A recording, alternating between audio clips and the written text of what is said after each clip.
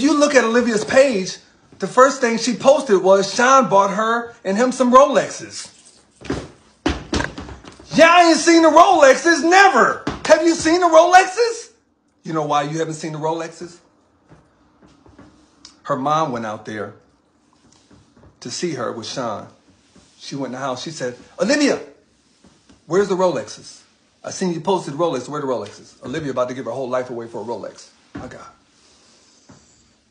Olivia tells her, oh, they're still in the store. They're on layaway. So when she called me the other night, I asked her, I said, Olivia, you capping. You capping because your man is capping. Y'all both capping. And you becoming this man capping. Stop capping. Stop lying. Where's the Rolexes? She says again, they're on layaway. But here's the thing about Rolexes, okay? You can't put a Rolex on layaway. The only way you put a Rolex on layaway is if you find one at the pawn shop, okay?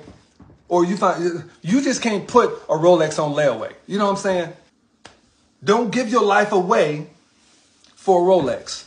Don't put your life in harm's way for a Rolex. Don't put your life in harm's way for some red bottoms. Don't put your life in harm's way for some foolishness. Don't put your life in harm's way because somebody told you they got millions of dollars and you done watch Instagram. People is capping on there. They looking good. They get cars. And you like, if he rich or if she rich, I'm trying to get with her so I can have that because you live in a dream instead of going to God who supplies all your needs.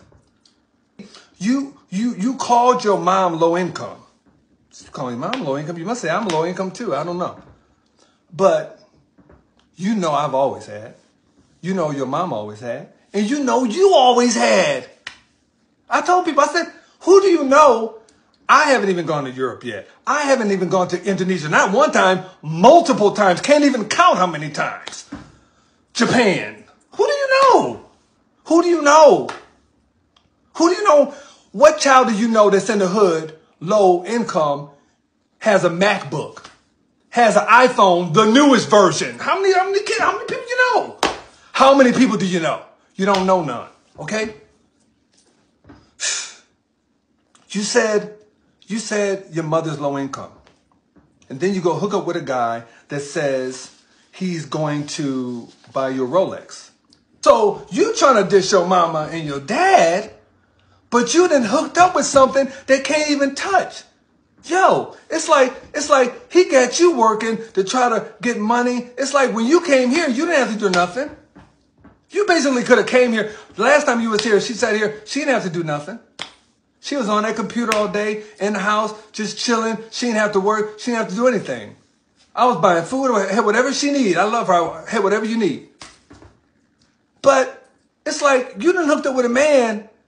You know, if you fronting and you talking all this stuff, and he's talking all this stuff, and you believe in all this bull crap, it's like, really? This ain't right. We got to get it together.